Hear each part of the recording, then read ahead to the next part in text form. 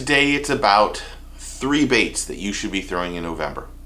Let's talk about it.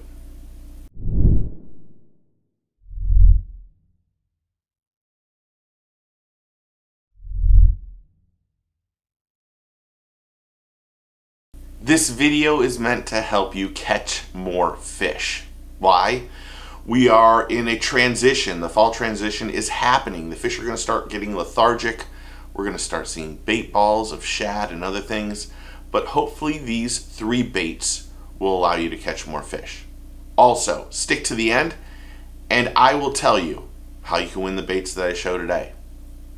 So here we go. To start off, the fall is a time when things start getting a little bit weird, especially down here in Florida. We have cold fronts that pass through and the fishing changes drastically. But what also happens is throughout all the United States, all the states, we start to see bait balls of shad all getting together. They're not single shad here and there, they kind of school up. And that schooling up is a great time to target those fish. Targeting those shad that are balled up will help you but they're going to help you catch more fish. Fall fishing for bass, the fish start to get just slightly lethargic. They're starting to get in that transition, but they're going to key in on those bait balls, those shad, and those other forage fish that are trying to find their way and get together, because they're going to soon start doing their own thing, and those bass will be targeting those fish. There's key areas, grass beds, a little bit deeper areas where they can sneak in and out of stuff, the edges of creeks and inside of creeks. But also there'll be areas where there'll be a creek in the back in front of you, but as they need to push out and get into main water areas. Usually those have areas where it's shallow water to deeper water. But there's 3 key baits I think you need to use. One is definitely a topwater. I think you have to have a topwater on. And if we're talking topwater, there's one bait we must have, the Super Spook. I mean, this bait has done more and caught more fish than we probably could ever imagine. Has exceptional sound, has exceptional movement on the water, and if you learn the cadence properly, it's a fish catching machine. Here it is, the skitter walk. I mean, these 2 baits alone have caught hundreds of thousands of fish. They walk really nicely. They have great sound. That deep sound is always nice. There's a reason why both of them sound somewhat similar, because they both work great. But here's the key you need to use on that.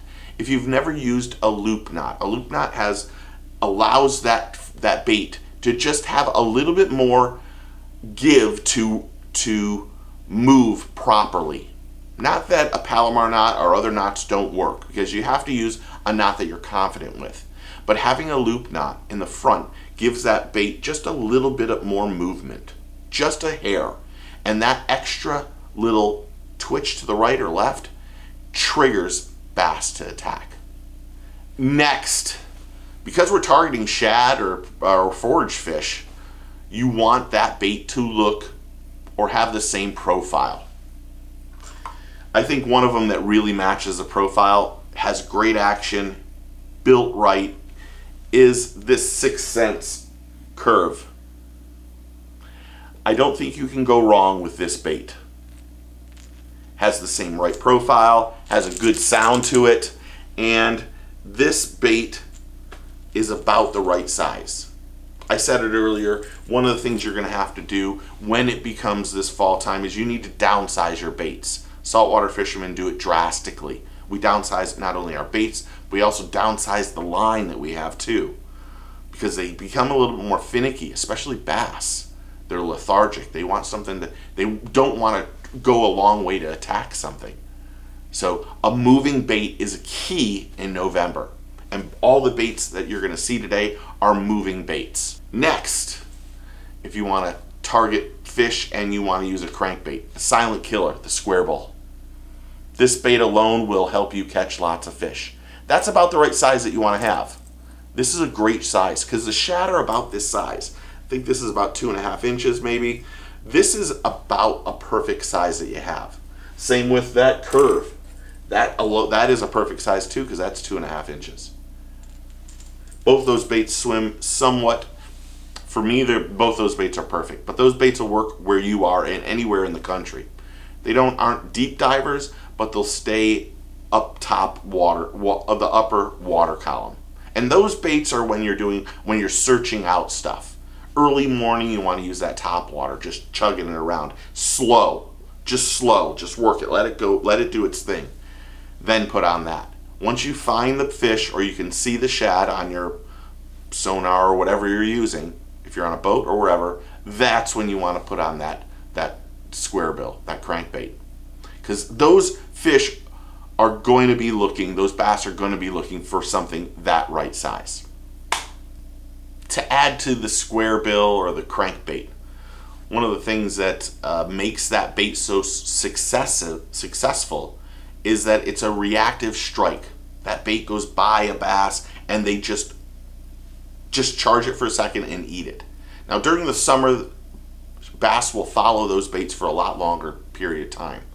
During the winter when it gets cold, they're, like I said, they're lethargic. They just want it to come by their face and just swallow it. Okay, on to one that you all should know. And one that I'm not taking out of the bag because I'm giving these away. Chatterbaits. This is the cross eyes from Z-Man. This is phenomenal. If you have weeds and stuff like that, this one comes through the weeds really well. Really well. And fairly reasonably priced. It's like $9. That's the other thing. The reason I'm doing this video is not only to show you and tell you how to catch more fish in November, but also let's do it on a good budget. We don't need to spend excessive amount of money on these things. Most of these baits are $6, $7. This one was $3.99. This is the original chatterbait. And I don't think you can go wrong with it. This is actually the smaller size too. If you can downsize these two with a smaller trailer, then you're going to catch more fish. And there's no better chatterbait than the Z-Man chatterbaits. And really, the best thing about a chatterbait, it's an easy bait to use. You don't have to twitch it, you don't have to do anything. You just need to cast.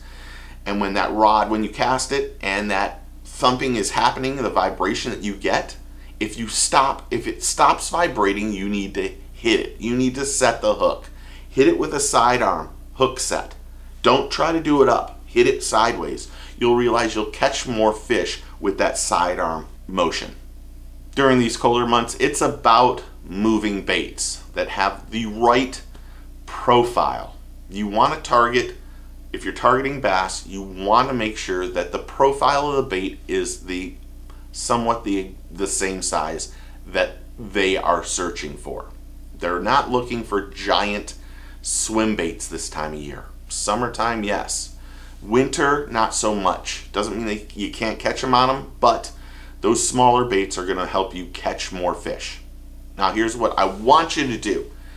I appreciate everyone hitting the subscribe button and that notification bell to say that to start off. But if you want to win these baits, that means the 2 chatterbaits, the curve, the square bull, the 2 topwaters, those 6 lures. What I need you to do is make sure you're a subscriber. Also, click that notification bell, like, and then comment below on which one's going to be the best for you.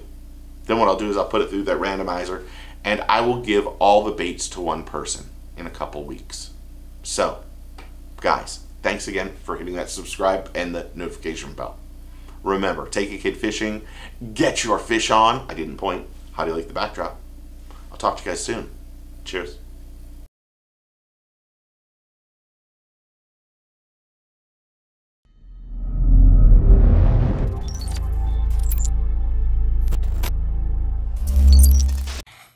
Hit like and subscribe. Take your kids fishing.